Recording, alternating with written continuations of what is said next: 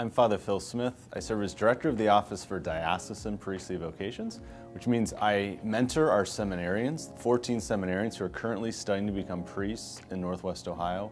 And then I work with other young men who are thinking about the possibility that God might be calling them to become a priest.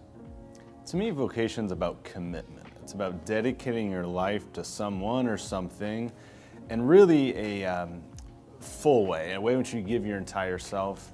So in marriage, you're giving yourself entirely to a spouse. In priesthood, we're giving ourselves entirely to God's people, to bring the sacraments to them, to teach them, to mentor them, to lead them closer to God.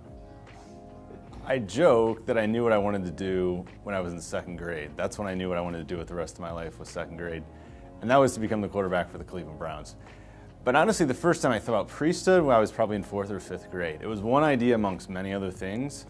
And the idea was still there when I went to high school. In high school, I had dreams about doing a lot of different things, a lot of different careers as I visited colleges. And the idea of priesthood never went away. I actually remember a priest setting me down and telling me you should think about going to seminary when I was a senior in high school. I said, no thanks. Didn't go to seminary, went to college. And when I was in college, there was something inside of me that just didn't sit right. I was really enjoying what I was studying. I had friends. My future looked bright, but there was something missing. I felt like there was something more I was supposed to be doing. And I eventually realized that maybe it's this priesthood thing, this idea that's not gone away for a lot of years. I think I imagined God's voice to me, God's call would be like something dramatic, voices from the sky or something.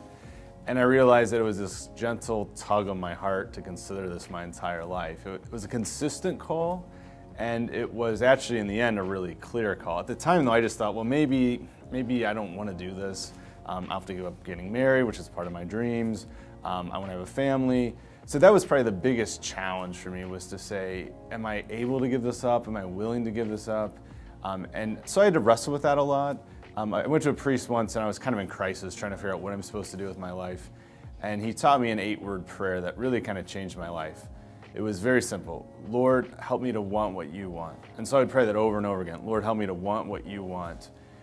And the more I prayed that, the more I realized that I need to consider priesthood, that God knows better than I do how to make me happy and how I can find happiness in life.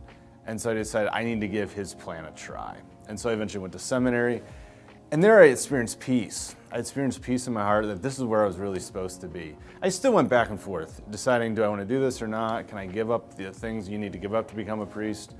But it was from that time of praying, Lord, help me to want what you want, I realized I have peace doing this. And that's what kind of confirmed it for me that, yeah, this is what I'm supposed to do. This is what my call is.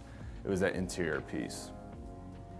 I had several priests who encouraged me along the way when I was trying to figure out whether I was supposed to become a priest or not. I would go to them for advice. And what I really appreciated is they never pressured me to become a priest. They always said, you have to do what God wants you to do. You have to look for God's plan and to do that. But being able to talk to them about the sacrifices they made to become a priest was really helpful, to help them, or help me understand that you can actually find joy in this life. Because I was worried I'd be miserable as a priest. Because I was giving up my plans. I was giving up my plans for a wife and a future and all of this. And so to hear them tell me, no, like I found meaning in my life as a priest. This is a very beautiful way to live your life if you're called to it. That really helped me a lot. Every vocation is a call to serve other people.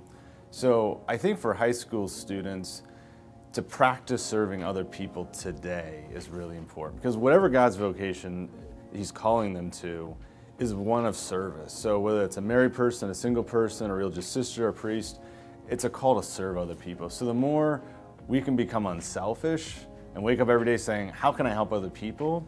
That's how we're going to figure out a vocation. That's really what our vocation is right now, is to wake up every day and say, how can I help other people?